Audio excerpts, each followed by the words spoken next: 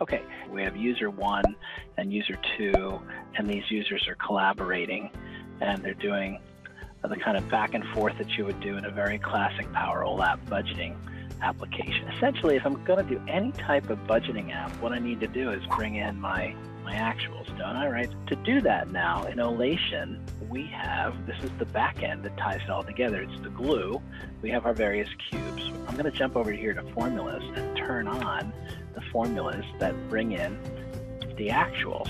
So I have an actuals cube, and this is saying go get the amount and populate the version called actual and pull the data in from the actuals cube. So when I turn this on and come back to Microsoft Excel and press F9, you're going to see the actuals light up now across my whole entire application. Pretty handy, right? So now I go about my budgeting process. I'm going to switch this over to MacBook Air. That's our little product that we're working with. And this guy puts in a really big fat number and says, this is it. And this guy down here in Hong Kong is working with the same product. And so he does his budget as well. So he puts in 40,000 and essentially puts in a note, done, right?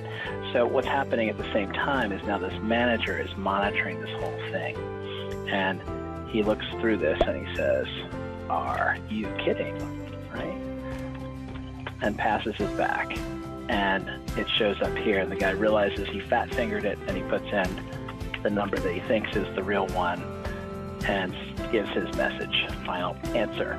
Now, the beauty of all of this is I'm doing all of this on my desktop all at one time, but we could have people around the world accessing this data through the cloud, doing real-time collaboration in Excel.